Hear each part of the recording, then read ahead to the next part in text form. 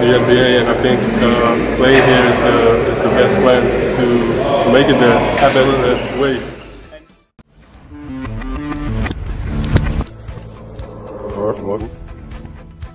Balitang-balita ngayon mga bro ang pagka-indiman ni Kai Sotto sa maraming top NCAA basketball program sa US.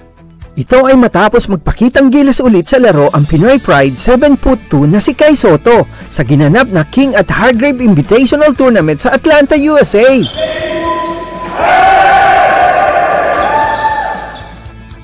Sa nasabing tournaments, nasungkit ni Kai ang MVP award para sa King Invitational na may impresibong average stats na 27 points, 10.6 rebounds, 3 assists at 4.3 blocks. Habang nahirang naman siyang mythical 5 sa katatapos lang na Hargrave Invitational Tournament na nagtala naman ng average stats na 24.6 points, 10 boards at 3.6 assists.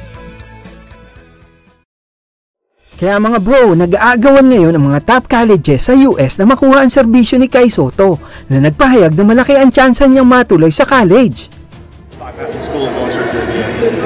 Oh, after high school, depending on going to college or maybe going pro. Possibly. But like more chance to go to college. Yeah. So. At may 8 universities na ang nagparamdam na makuha si Kai. Kabilang dito ang Boston University na ngayon lang ay nag-home visit na kay Kai.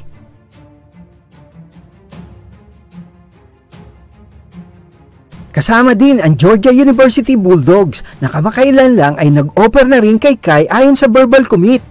Kasama din sa listahan ang University of Nebraska, University of Southern California at DePaul University na nakapag-home visit na rin kay Kai.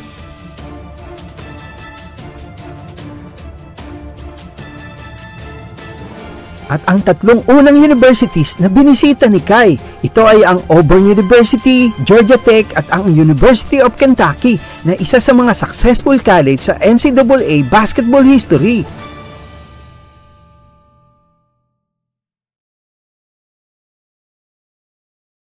Love to hate. Mamba out. Peace.